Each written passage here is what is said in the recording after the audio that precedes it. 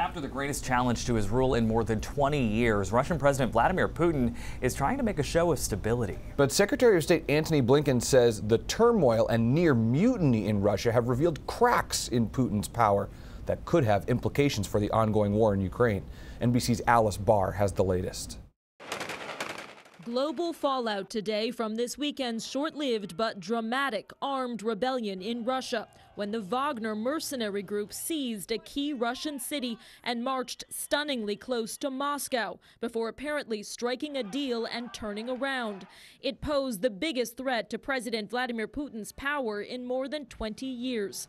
President Biden saying he's been in close coordination with NATO allies. We gave Putin no excuse to blame this on the West or to blame this on NATO. We made clear that we were not involved.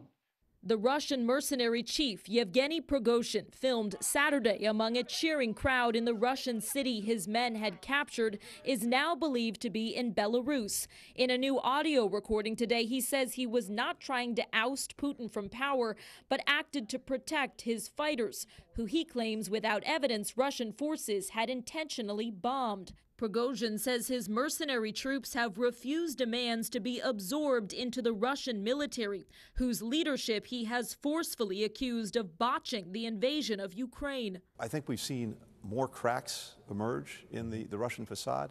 It is too soon to tell exactly where they go. President Biden says he's been in close contact with Ukrainian President Volodymyr Zelensky, seen today greeting troops near the war's front lines.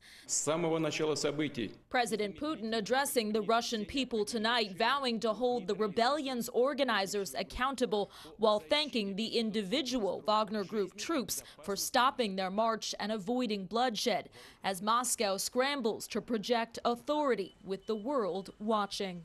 In Washington, Alice Barr, NBC News.